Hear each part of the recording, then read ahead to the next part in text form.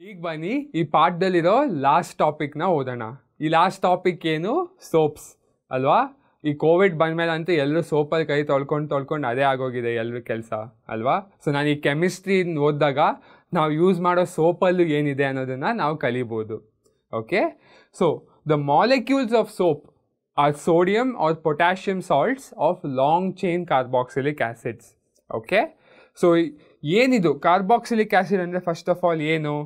ಇಷ್ಟೊತ್ತಿಗೆ ನೀವು ಟಕ್ ಅಂತ ಹೇಳಬೇಕು, ಎನಿಥಿಂಗ್ R-C-double-bond-O-OH ಇದನ್ನು ನಾನು ಕಾರ್ಬಾಕ್ಸಿಲಿಕ್ ಆ್ಯಸಿಡ್ ಅಂತ ಹೇಳ್ತೀನಲ್ವಾ.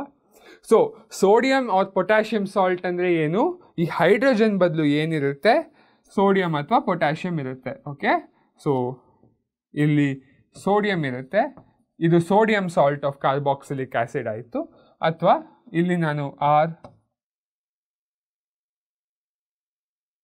ಓಕೆ ಅಂತ ಬರೆದ್ರೆ ಇದು ಪೊಟ್ಯಾಷಿಯಮ್ ಸಾಲ್ಟ್ ಆಯಿತು.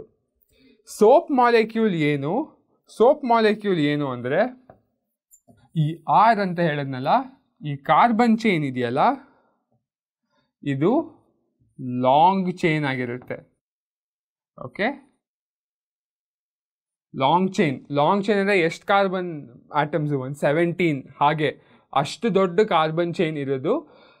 ಅಷ್ಟು ದೊಡ್ಡ carbon chain ಇದ್ಬಿಟ್ಟು salt of carboxylic acid ಇದ್ದರೆ ಅದನ್ನು ನಾನು ಸೋಪ್ ಮಾಲಿಕ್ಯೂಲ್ ಅಂತ ಹೇಳ್ತೀನಿ. ಸೊ ನಾನು ಈ ಲಾಂಗ್ ಚೈನ್ನ ತೋರಿಸೋದಕ್ಕೆ ನಾನು ಏನು ಬರೀತೀನಿ? ನಾನು ಸುಮ್ಮನೆ ಒಂದು ಈ ಲಾಂಗ್ ಚೈನ್ನ ಬರೆಯೋದಕ್ಕೆ ನಾನು ಹೀಗೆ ತೋರಿಸ್ತೀನಿ ಸುಮ್ಮನೆ. ಏನಿದು? Long chain. Okay, so this is a long chain.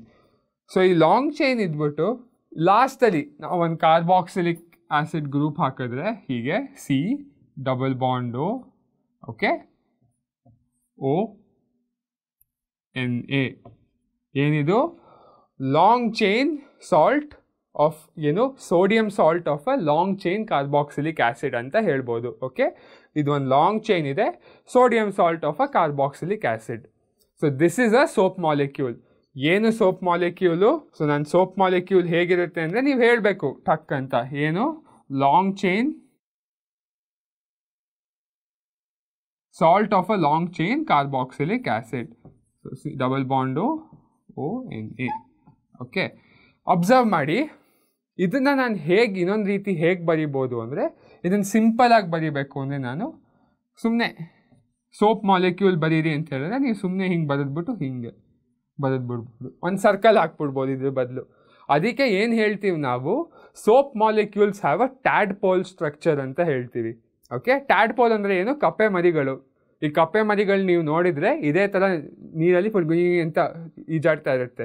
Same ಅದೇ ಥರ ಸ್ಟ್ರಕ್ಚರ್ ಇದೆ. ಏನು ಸ್ಪೆಷಾಲಿಟಿ ಇದರಲ್ಲಿ? ಈ soap ಮಾಲಿಕ್ಯೂಲಲ್ಲಿ one end ionic. Okay, so one end ionic ಈ ಸೋಪ್ ಮಾಲಿಕ್ಯೂಲಲ್ಲಿ. ಯಾವ ಎಂಡ್ ಅಯಾನಿಕ್ಕು? ಈ ಎಣ್ಣೆ ಇದೆಯಲ್ಲ, ಈ ಎಂಡ್ ಇದೆಯಲ್ಲ, ದಿಸ್ ಎಂಡ್ ಇಸ್ ಅಯಾನಿಕ್. ಇನ್ನೊಂದು ಎಂಡ್ ಇದೆಯಲ್ಲ, ಈ ಇನ್ನೊಂದು ಎಂಡು ನಾನ್ ಅಯಾನಿಕ್. ಇದು ಅಯಾನಿಕ್ ಅಲ್ಲ.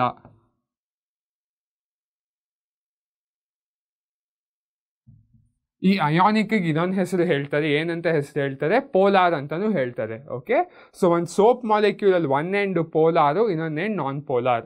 ಒನ್ ಎಂಡ್ ಅಯಾನಿಕ್, ಇನ್ನೊಂದು ಎಂಡು ನಾನ್ ಅಯಾನಿಕ್. ಓಕೆ, ಸೊ ಇದು ನನ್ನ ಸೋಪ್ ಮಾಲಿಕ್ಯೂಲ್. ಈ ಸೋಪ್ ಮಾಲಿಕ್ಯೂಲಲ್ಲಿ ಈ ಅಯಾನಿಕ್ ಎಂಡ್ ಇದೆಯಲ್ಲ, ಈ ಅಯಾನಿಕ್ ಎಂಡು ಹೈಡ್ರೋಫಿಲಿಕ್ ಅಂತ ಹೇಳ್ತೀವಿ. ಹೈಡ್ರೋಫಿಲಿಕ್. ಏನಣ್ಣ ಈ ಹೈಡ್ರೋಫಿಲಿಕ್ ಅಂದರೆ? ಫಿಲಿಕ್ ಅಂದರೆ ಇಷ್ಟ, ತುಂಬ ಇಷ್ಟಪಡೋದು ಅಂತ.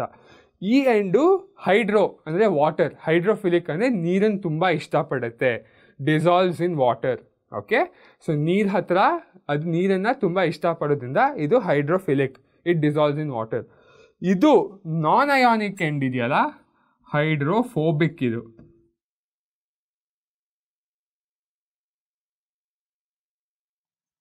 ಈ ಎಂಡು ಹೈಡ್ರೋಫೋಬಿಕ್. ಸೊ ನೋಡಿ ಎಷ್ಟು ಸ್ಪೆಷಲ್ ಒಂದು ಸೋಪ್ ಮಾಲಿಕ್ಯೂಲು.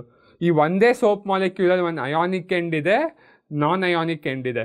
ಈ ಅಯಾನಿಕ್ ಎಂಡು ಹೈಡ್ರೋಫಿಲಿಕ್, ನೀರನ್ನು ಇಷ್ಟಪಟ್ಟರೆ, ಈ ನಾನ್ ಅಯಾನಿಕ್ ಎಂಡು ಹೈಡ್ರೋಫೋಬಿಕ್ ಫೋಬಿಯಾ ಅಂದರೆ ಇಷ್ಟಪಡಲ್ಲ, ನನಗೆ ಇಷ್ಟ ಇಲ್ಲ, ಸೊ ನೀರನ್ನು ಇಷ್ಟಪಡದೇ ಇರೋ ಎಂಡ್ ಇದು. ಓಕೆ, ಸೊ ವಾಟರಲ್ಲಿ ಡಿಸಾಲ್ವ್ ಆಗದೇ ಇರೋ ಎಂಡು. ಇವೆರಡು ಒಂದೇ ಸೋಪ್ ಮಾಲಿಕ್ಯೂಲಲ್ಲಿದೆ. ಇವಾಗ ನೋಡೋಣ ಈ soap ಮಾಲಿಕ್ಯೂಲಲ್ಲಿರೋ hydrophilic end hydrophobic end ಹೇಗೆ ನಮಗೆ ಹೆಲ್ಪ್ ಮಾಡಿಬಿಟ್ಟು ಸೋಪ್ಸ್ ಹೇಗೆ ಕೆಲಸ ಮಾಡುತ್ತೆ ಅನ್ನೋದನ್ನು ಕಲಿಯೋಣ. ನಾನು ಹೇಳ್ದಂಗೆ ನೋಡಿ, one end long non-ionic end hydrophobic tail of the soap molecule is a hydrocarbon chain which is hydrophobic. Okay, hydrophobic ಅಂದರೆ ನೀರಲ್ಲಿ ಡಿಸಾಲ್ವ್ ಆಗಲ್ಲ, ನೀರು ಇಷ್ಟ ಇಲ್ಲ. ಬಟ್ ಯಾವುದ್ರಲ್ಲಿ ಡಿಸಾಲ್ವ್ ಆಗುತ್ತೆ? ಆಯಿಲಲ್ಲಿ ಡಿಸಾಲ್ವ್ ಆಗುತ್ತೆ. ಓಕೆ, ಆಯಿಲ್ ಹತ್ರ ಹೋಗುತ್ತೆ ಅದು. ಇನ್ನೊಂದು end short ionic end of the hydrophilic head ಅಂತ ಹೇಳೋದ್ನಲ್ಲ, ಅದು ದೇರ್ ಈಸ್ ಅ ಕಾರ್ಬಾಕ್ಸಿಲೇಟ್ ಅಯಾನ್, ಒಂದು ಅಯಾನ್ ಇದೆ.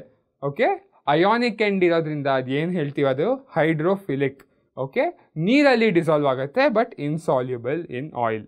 ಓಕೆ, ಸೊ ಇದು ಒಂದು ಸೋಪ್ ಮಾಲಿಕ್ಯೂಲ್ ಸ್ಟ್ರಕ್ಚರ್. ಸೊ ಈ ಸೋಪ್ ಮಾಲಿಕ್ಯೂಲ್ ಸ್ಟ್ರಕ್ಚರ್ ಹೇಗೆ ವರ್ಕ್ ಆಗುತ್ತೆ ಅಣ್ಣ, ಇದು ಹೇಗೆ ಕೊಳೆ ತೆಗೆಯುತ್ತೆ ಇದನ್ನು ನೋಡೋಣ ಬನ್ನಿ. ಓಕೆ ಅಣ್ಣ, ನಾವು ಸೋಪ್ ಮಾಲಿಕ್ಯೂಲ್ ಹೇಗಿರುತ್ತೆ ಏನೋ ಹೇಳಿದ್ರಿ, ಒಂದು ಹೈಡ್ರೋಫೋಬಿಕ್ ಎಂಡು ಹೈಡ್ರೋಫಿಲಿಕ್ ಎಂಡು ಕಪ್ಪೆ ಮರಿ ಥರ ಇರುತ್ತೆ. ಈಗ ಇದು ಎಕ್ಸಾಕ್ಟ್ಲಿ ಹೇಗೆ ವರ್ಕ್ ಆಗುತ್ತೆ, ಸೋಪ್ ಹೇಗೆ ಕೊಳೆ ತೆಗೆಯುತ್ತೆ ಅಂದರೆ, ಹೇಗೆ ಕೊಳೆ ತೆಗೆಯುತ್ತೆ? Through the formation of missile. ಈ ಮಿಸೆಲ್ ಅಂದರೆ ಏನು ನೋಡೋಣ ಬನ್ನಿ. ನಾನು ಹೇಳ್ದಂಗೆ ಯಾವುದೋ ಒಂದು ಕೊಳೆ ಇತ್ತು ಅಂತ ಅಂದ್ಕೊಳ್ಳಿ. ಓಕೆ, ಸೊ ಯಾವುದೋ ಒಂದು ಕೊಳೆ ಪೀಸ್ ಇತ್ತು. ಸೊ ಇಲ್ಲಿ ಯಾವುದೋ ಒಂದು ಕೊಳೆ ಇದೆ ಹಿಂಗೆ. ಓಕೆ, ಸೊ ಯಾವುದೋ ಒಂದು ಕೊಳೆ ಆಗಿದ್ದರೆ ಏನಾಗುತ್ತೆ, ನಮ್ಮ ಹತ್ರ ಇರೋ ಕೊಳೆ ಇದೆಯಲ್ಲ, it is usually oily in nature. So ಈ ಕೊಳೆ ಗಲೀಜೆಲ್ಲ it will be oily in nature. ಅದನ್ನೇ ಬರೆದಿದ್ದೀನಿ ಇಲ್ಲಿ, the dirt found on hour clothes R hands is oily in nature. So ಈ ಆಯಿಲಿ ಇನ್ ನೇಚರ್ ಅಂದರೆ ಏನದು? Since it is oily in nature, soap molecules ಹೇಗಿರುತ್ತೆ? ನಾನು ಹೇಳ್ದಂಗೆ ಸೋಪ್ ಮಾಲಿಕ್ಯೂಲ್ಗಳಲ್ಲಿ ಏನಿದೆ, ಈ ಎಂಡ್ ಏನು? ಹೈಡ್ರೋಫಿಲಿಕ್. ಹೈಡ್ರೋಫಿಲಿಕ್ ಅಂದರೆ ಏನು? ನೀರಿಷ್ಟ. ಹೈಡ್ರೋಫಿಲಿಕ್ ಅಂದರೆ ನೀರಿಷ್ಟ, ಆಯಿಲ್ ಹತ್ರ ಹೋಗಲ್ಲ. ಇದು ಹೈಡ್ರೋಫೋಬಿಕ್.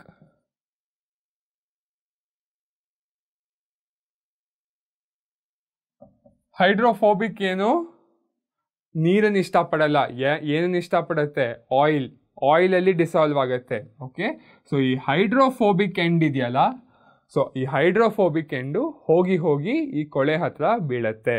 ಓಕೆ, ಸೊ ಏನು ಮಾಡುತ್ತೆ ಈ ಸೋಪ್ ಮಾಲಿಕ್ಯೂಲ್ಗಳೆಲ್ಲ? ಈ ಸೋಪ್ ಮಾಲಿಕ್ಯೂಲ್ ಎಲ್ಲ ಬಂದ್ಬಿಟ್ಟು ಈ ಕೊಳೆನ ಫುಲ್ಲು ಕೂಡಾಕತ್ತೆ.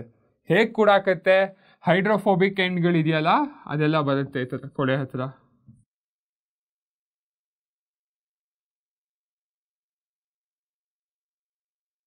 ಈ ಹೈಡ್ರೋಫೋಬಿಕ್ ಎಂಡ್ಗಳೆಲ್ಲ ಬಂದ್ಬಿಟ್ಟು ಫುಲ್ಲು ಈ ಕೊಳೆನ ಫುಲ್ ಬಂದು ಅಟ್ಯಾಕ್ ಮಾಡುತ್ತೆ. ಯಾಕೆ? ಈ ಹೈಡ್ರೋಫೋಬಿಕ್ ಎಂಡ್ಗಳಿಗೆ ನೀರು ಇಷ್ಟ ಇಲ್ಲ. ಸೊ ಬಂದು ಈ ಕೊಳೆನ, ಆಯಿಲ್ನ ಬಂದ್ಬಿಟ್ಟು ಫುಲ್ ಬಂದ್ಬಿಟ್ಟು ಈ ಥರ ಒಂದು ಕೂಡ ಹಾಕುತ್ತೆ. ಈ ಹೈಡ್ರೋಫಿಲಿಕ್ ಅಯಾನಿಕ್ ಎಂಡು ಹೊರಗೆ ಈ ಥರ ಇರುತ್ತೆ ನೀರಲ್ಲಿ.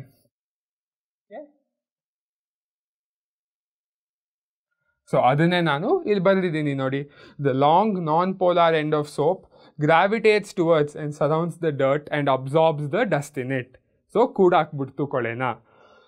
ದ ಶಾರ್ಟ್ ಪೋಲಾರ್ ಎಂಡ್ಸ್ +++ ಅಂತ ಬರೆದಿದ್ದೀನಲ್ಲ, with the short polar end with the carboxylate ion repels the water away from the dirt.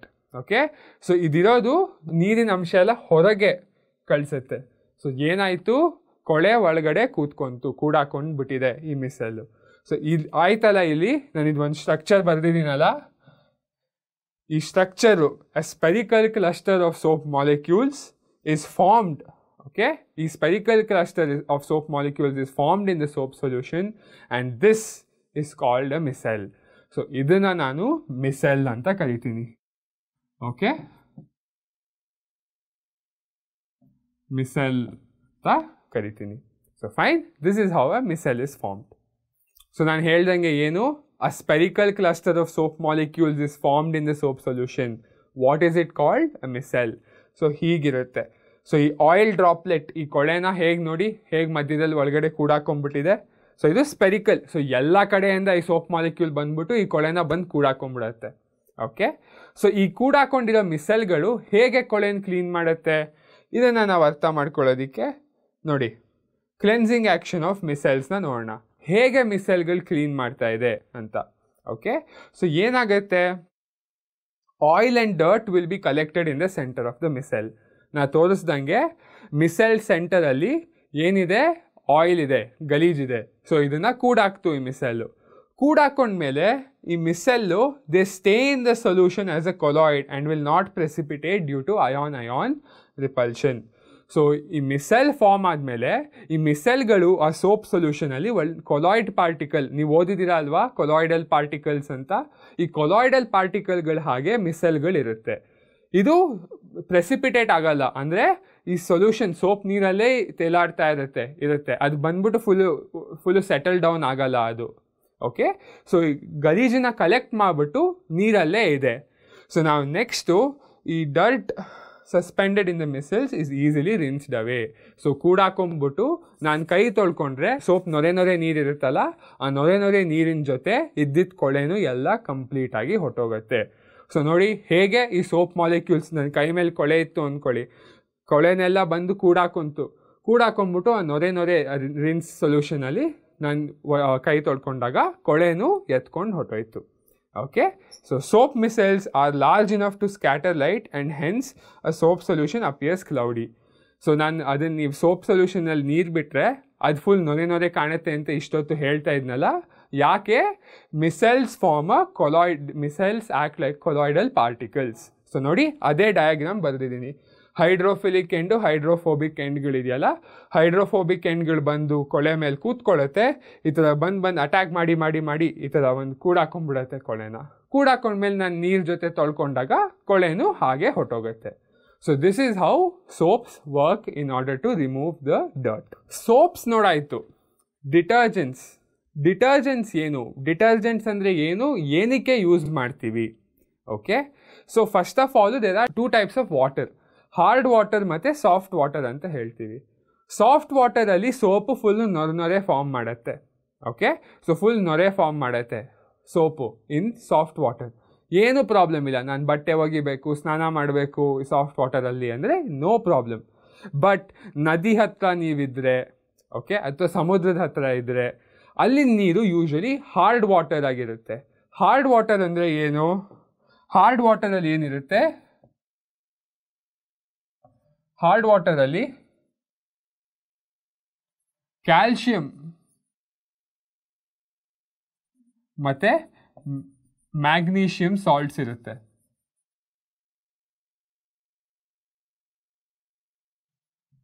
Okay, so ಈ ಕ್ಯಾಲ್ಶಿಯಂ ಆ್ಯಂಡ್ ಮ್ಯಾಗ್ನೀಷಿಯಂ ಸಾಲ್ಟ್ಸ್ ಇರುತ್ತೆ ಈ ಹಾರ್ಡ್ ವಾಟರಲ್ಲಿ. ಸೊ ಏನಾಗುತ್ತೆ ಈ ಕ್ಯಾಲ್ಶಿಯಮು ಮ್ಯಾಗ್ನೀಷಿಯಂ ಸಾಲ್ಟ್ಸ್ ಇದ್ದರೆ, soap ಇದೆಯಲ್ಲ, ಆ soap ಅಂತ ಏನು ಹೇಳಿದ್ದೆ, ಕಾರ್ಬಾಕ್ಸಿಲಿಕ್ ಆ್ಯಸಿಡ್ದು ಯಾವ ಸಾಲ್ಟ್ಸು? Sodium and potassium salts of long chain carboxylic acids ಹೇಳಿದ್ದೆ ಅಲ್ವಾ. ಸೊ ಈ ಸೋಪ್ ಮಾಲಿಕ್ಯೂಲ್ಸು ಈ ಕ್ಯಾಲ್ಶಿಯಮು ಮ್ಯಾಗ್ನೀಷಿಯಂ ಸಾಲ್ಟ್ಸ್ ಜೊತೆನೇ ರಿಯಾಕ್ಟ್ ಆಗಿಬಿಟ್ಟು ಒಂಥರ ಸ್ಕಮ್ ಅನ್ನೋದು ಫಾರ್ಮ್ ಆಗುತ್ತೆ. ಏನದು? ಅದು ಒಂಥರ ವೈಟ್ ಸಬ್ಸ್ಟೆನ್ಸ್ ಥರ ಫಾರ್ಮ್ ಆಗುತ್ತೆ. ಸೊ ಈ ವೈಟ್ ಸಬ್ಸ್ಟೆನ್ಸ್, ಈ ಕ್ಯಾಲ್ಶಿಯಮು ಮ್ಯಾಗ್ನೀಷಿಯಂ ಸಾಲ್ಟ್ಸ್ ರಿಯಾಕ್ಟ್ ಆಗಿಬಿಟ್ಟು ಸ್ಕಮ್ ಫಾರ್ಮ್ ಮಾಡಿಬಿಟ್ಟು ಸೋಪ್ ಕೆಲಸ ಮಾಡೋಕ್ಕೆ ಬಿಡಲ್ಲ. ಓಕೆ, ಸೊ ಸೋಪ್ಗಳು ಸರಿಯಾಗಿ ಹಾರ್ಡ್ ವಾಟರಲ್ಲಿ ವರ್ಕ್ ಆಗಲ್ಲ, ಸರಿಯಾಗಿ ಗಲೀಜನ್ನು ತೆಗೆಯಲ್ಲ. ಯಾಕೆ? ಗಲೀಜನ್ನು ತೆಗೆಯೋ ಬದಲು ಇದು ಕ್ಯಾಲ್ಶಿಯಂ ಮ್ಯಾಗ್ನೀಷಿಯಂ ಜೊತೆ ರಿಯಾಕ್ಟ್ ಆಗಿಬಿಡುತ್ತೆ. ಸೊ ಅದಕ್ಕೆ ನಾವು ಏನು ಮಾಡಬೇಕು, ಸೋಪ್ಗಳ ಬದಲು ನಾವು ಏನು ಮಾಡ್ತೀವಿ, ಡಿಟರ್ಜೆಂಟ್ಸ್ ಅನ್ನೋದನ್ನು ಯೂಸ್ ಮಾಡ್ತೀವಿ. ಡಿಟರ್ಜೆಂಟ್ಸ್ ಏನಣ್ಣ? Detergents are ammonium sulphate salts of long chain carboxylic acids. So sodium and potassium salts ಅಲ್ಲ, ಯಾವ ಸಾಲ್ಟ್ಸು? Ammonium R sulphonate salts. Okay, ಈ ಅಮೋನಿಯಂ ಆರ್ ಸಲ್ಫೋನೇಟ್ ಸಾಲ್ಟ್ಸು ಈ ಕ್ಯಾಲ್ಶಿಯಮು ಮೆಗ್ನೀಷಿಯಂ ಸಾಲ್ಟ್ಸ್ಗಳ ಜೊತೆ ರಿಯಾಕ್ಟ್ ಮಾಡಲ್ಲ. ಸೊ ರಿಯಾಕ್ಟ್ ಮಾಡದೇ ಇದ್ದಾಗ ಏನಾಗುತ್ತೆ, they can be used in hard water as they don't form insoluble ಪ್ರೆಸಿಪಿಟೇಟ್ಸ್, ಅಂದರೆ ಸ್ಕಮ್ ಫಾರ್ಮ್ ಮಾಡಲ್ಲ. ಯಾವುದ್ರ ಜೊತೆ? ಈ ಕ್ಯಾಲ್ಶಿಯಮು ಮೆಗ್ನೀಷಿಯಂ ಸಾಲ್ಟ್ಸ್ ಈ ಅಯಾನ್ಸ್ಗಳ ಜೊತೆ ರಿಯಾಕ್ಟ್ ಆಗಿಬಿಟ್ಟು ಈ ಸ್ಕಮ್ ಫಾರ್ಮ್ ಮಾಡಲ್ಲ. ಓಕೆ, ಅದಕ್ಕೆ usually detergents are order. Okay, order ಅಂದರೆ ಲೈಕ್ ಇನ್ನೂ ಸ್ಟ್ರಾಂಗರ್ ದೆನ್ ಸೋಪ್ಸ್. ಸೊ ಈ ಸೋಪ್ಗಳು ಸ್ವಲ್ಪ ಜೆಂಟಲ್ ಆಗಿರುತ್ತೆ. ಓಕೆ, ಸೊ ಈ ಡಿಟರ್ಜೆಂಟ್ಸ್ನ ನಾವು ಎಲ್ಲೆಲ್ಲಿ ಯೂಸ್ ಮಾಡ್ತೀವಿ? We use it to make shampoos and products for cleaning clothes. Okay. So ಬಟ್ಟೆ ಒಗೆಯೋದಕ್ಕೆ ಯಾಕೆ ಬಟ್ಟೆಯಲ್ಲಿ ಕೊಳೆನೂ ಜಾಸ್ತಿ ಇರುತ್ತೆ. ಸೊ ನಮಗೆ ಸ್ಟ್ರಾಂಗರ್ ಸಬ್ಸ್ಟೆನ್ಸ್ ಬೇಕು. Detergents are stronger then soaps. ನಾವು ಮೈಗೆ ಯೂಸ್ ಮಾಡೋ ಸೋಪಲ್ಲಿ ನೀವು ಬಟ್ಟೆ ಒಗೆಯೋಕ್ಕೆ ಹೋದರೆ ಅದು ಅಷ್ಟೊಂದು ಚೆನ್ನಾಗಿ ಕೆಲಸ ಮಾಡಲ್ಲ. ಸೊ ಇದು ಡಿಟರ್ಜೆಂಟ್ಸ್. ಸೊ ನಾವು ಏನು ನೋಡಿದ್ವಿ, ಸೋಪ್ಸು ನೋಡಿದ್ವಿ, ಡಿಟರ್ಜೆಂಟ್ಸು ನೋಡಿದ್ವಿ.